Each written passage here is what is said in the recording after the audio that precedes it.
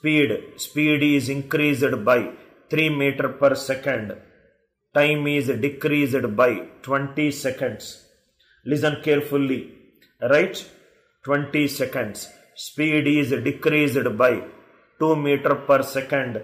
Time period is increased by 20 seconds. Find speed, find distance, and find time. Again listen carefully. Unfortunately, Raghav, I am from a Telugu medium background. I studied in a Jilla Parishad High School where my 10th class school fees is yearly 750 rupees. This is the best what I can speak in English. I am not from the international schools. I hope if my English you understand my English, I think it's good for you. Otherwise, I cannot do anything. Right?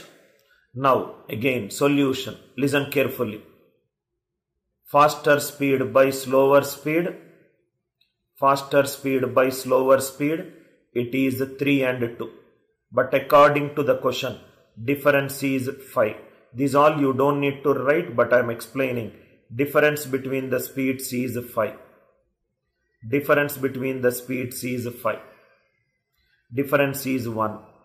So multiply by 5. This is 15 and it is 10. So top one it is 15, next it is 10. If you observe, s plus 3 is 15, s minus 2 is 10. Original speed directly I got it as 12. Pure common sense way of solving. Common sense way of solving. Next, if I take time periods, listen carefully. Speed and time are inversely proportional to each other. Faster time by slower time. Faster time by slower time. Faster time. Speed ratio is 3:2. Speed and time are inversely proportional to each other. 3 by 2 will become 2 by 3. Difference is 1. Observe the question. If I observe the question, difference between time is nothing but 40 seconds. Difference is 1. So multiply by 40. This is 80 and it is 120. So here it is 80 and here it is 120. If you observe, t minus 20 is 80, time period is 100. So time period is 100 seconds. Over answer. How beautifully you can solve the question without writing the equation. Without writing the equation. I hope it is clear, right, sir? If the difference is not 1, it could be any value, Utkarsha. Suppose if it is not 3 by 2, if it is 5 by 10, difference is 1 and 2. Here it is 5, multiply according, make the ratio same, it does not matter. That also we will discuss. Time is 100, again I am explaining. Speed ratio is 3:2, time ratio will become 2:3. Difference is 1.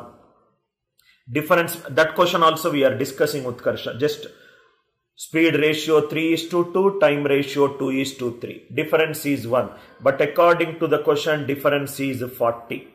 1 is becoming 40. 2 40s are 80, 3 40s are 120. 80 corresponds to the first value. T minus 20 is 80. Time will become T minus 20 is 80. Time is 100 seconds. I hope you are all with me.